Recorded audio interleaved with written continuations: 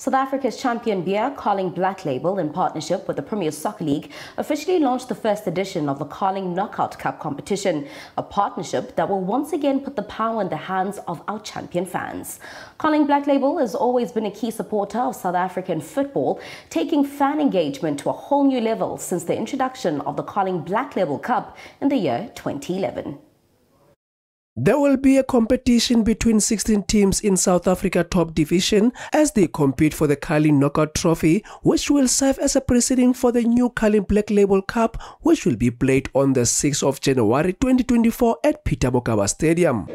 I'll be happy with any other fixture. We have to play the tournament. We take what is coming.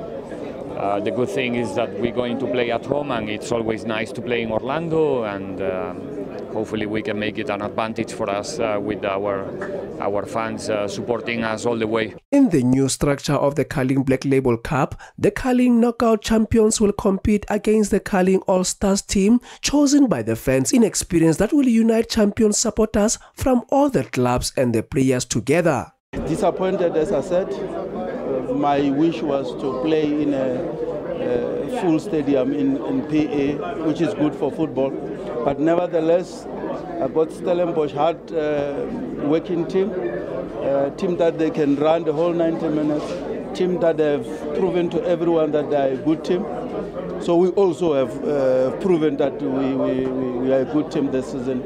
We can play, we can match each and every team pound for pound. And it's not a joke, it's like that. We can do that. 5 players will be selected from the Diski Challenge teams, while 6 players from Premiership clubs will start for the Carling All-Stars team.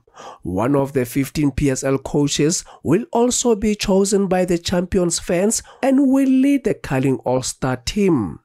If you had won the Nedbank, then you go and play the selection that came from Coach Kabozondo, Dr. Kumar and all that. This one is more of an elevation where you're playing a selection from the Premier League and also from DSTV. I think the concept is the same but more of an upgrade, and we have to welcome these. In the first round 16 of the tournament, Sekhukhune United will play against Royal AM and Orlando Pirates will face off Cape Town Spurs, while Chippa United will lock horns with Stellenbosch FC. For Soweto TV Sports News, I am Katlego Musielele.